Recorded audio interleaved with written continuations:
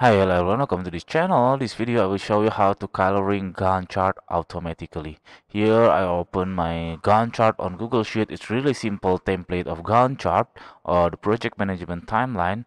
And then if you coloring your timeline manually, like just click the paint bucket and then put the cyan color and so on, it's really exhausting actually.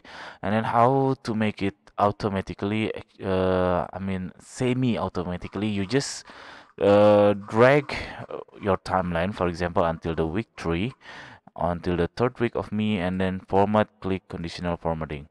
And then after that, you can the rules you can change into custom formulas, and then you put the function is equal to I13. Why I13? Because my first cell of range is I13, and then not equal to blank. Blank notated as double quotes.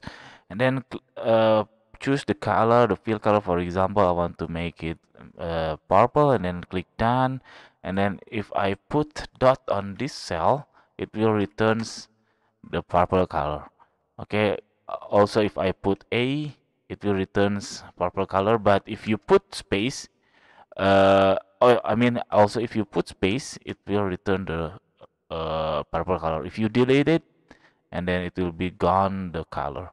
It's very useful actually for the very complex project. I hope it's helpful for you. If it is, please subscribe our channel. And then if you have any question, please put on the comment below. Thank you. Bye bye.